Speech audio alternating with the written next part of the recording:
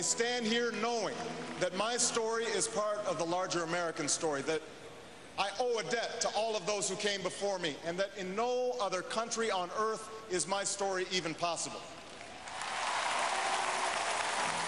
And it has defined him as well.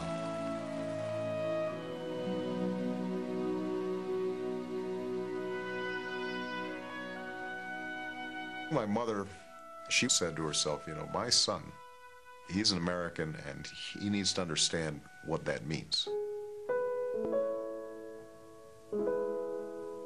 His childhood was like any other, but it was his search for self that defined him. My father, I only met him once for a month when I was 10. I probably was shaped more by his absence than his presence. And what he learned was that by discovering his own story, he would come to know what is remarkable about his country. My grandparents, they grew up in Kansas, right in the center of the heartland. They were growing up during the Great Depression. They weren't complainers. They took life as it came. They knew they had to work hard even when difficult things happened. His grandfather fought in Patton's army. His grandmother worked on a bomber assembly line. But it was his mother who would see in him a promise and understood what she needed to do. She'd wake me up at 4:30 in the morning, and we'd sit there and go through my lessons. And I used to complain and grumble. You can imagine a 6, 7, 8-year-old kid having to wake up at 4:30, and you know, if I grumbled, she'd say, "Well, this is no picnic for me either, Buster." The only time I ever saw my mother really angry was when she saw cruelty, when she saw somebody being bullied or somebody being treated differently because of who they were. And if she saw me doing that, she would be furious. And she would say to me, imagine standing in that person's shoes. How would that make you feel?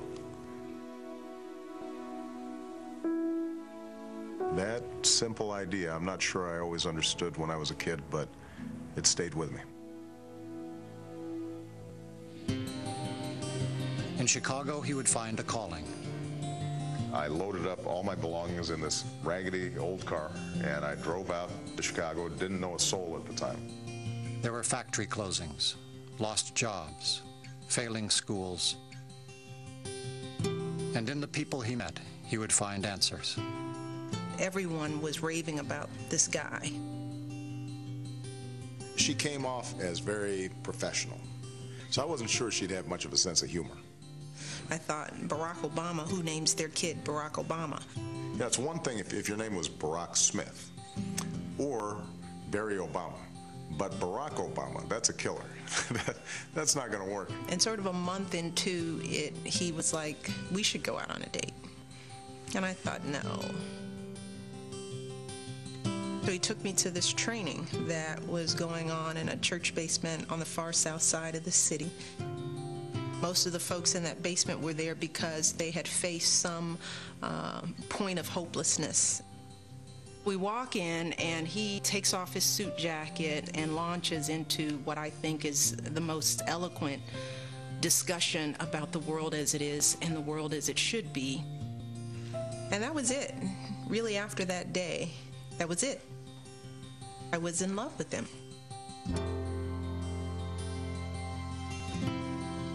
I had a pile of student loans at the time. I just married Michelle. She had a pile of student loans at the time. His classmates would field offers from big law firms and Wall Street, but he felt compelled to serve. I thought he was crazy. You know, I thought, well, what'd you do all this for? You read about some injustice and you say, that's not right, somebody should fix that. You realize nobody else is going to fix it if you don't. The intent of this bill is to make sure that low-wage workers are able to bring home a living wage. Tax cuts for workers, welfare to work, and health care for those without. you're unemployed, you've got no health insurance, your kid is in a lousy school. That's day-to-day stuff. That's what people live on a day-to-day basis. Pieces of legislation that he carried, he believed in. He was not carrying it for a group. He was not carrying it for a lobbyist. I remember the first trip I took to downstate Illinois. Yeah, when I got down there, people were completely familiar to me. They were all like my grandparents. And in Washington, he would remember why he was running and who he was fighting for. Energy independence, fighting nuclear proliferation, ethics reform. I watched him stand in the middle where a lot of the senior members of the Senate were saying, hey, go away and leave us alone. He wouldn't.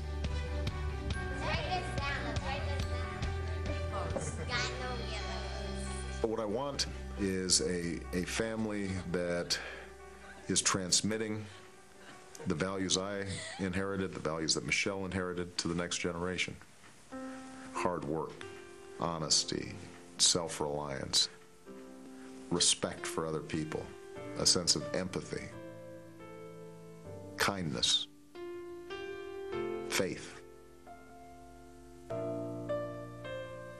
My mom passing away was one of the toughest moments of my life. You know, we always had a small family, and she was, you know, sort of the beating heart of that family. It was a reminder to me, boy, life sure is short, and you better seize the moment. One of my earliest memories, going with my grandfather to see some of the astronauts being brought back after a splashdown. Sitting on his shoulders and waving a little American flag. And I remember my grandfather, who always had a big imagination. He was like a little boy himself. And my grandfather, you know, would say, you know, boy, Americans, we can do anything when we put our minds to it.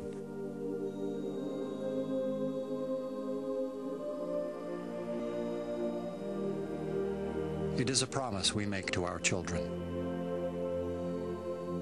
that each of us can make what we want of our lives. It is a promise that his mother made to him, and that he would intend to keep. I stand before you today to announce my candidacy for President of the United States of America. You know, I don't think we've ever had a conversation about being a senator or being president. It was always about trying to move people. Every generation, we have an obligation to work on behalf of the next generation. We've got to work to make their lives better. I know what it's like not to have a father in the house. To have a mother who's trying to raise kids, work, and get her college education at the same time. It is that fundamental belief, I am my brother's keeper, I am my sister's keeper, that makes this country work. I know what it's like to watch grandparents age, whether their fixed income is going to be able to cover the bill. We've got to transform the political culture so it's responsive to you and not the special interests and not the fat cats, not the lobbyists, but is responsible to you and your children. And when I travel from town to town, I see Americans going through the same things that my family went through. And I'm reminded of what my mother always said. Imagine what it's like being somebody else's shoes. You know, one person's struggle is all of our struggles. We recognize ourselves in each other to make sure that opportunity is there. Not just some people, but all of us.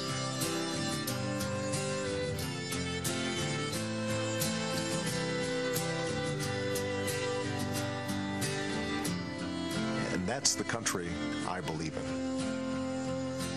That's what's worth fighting for.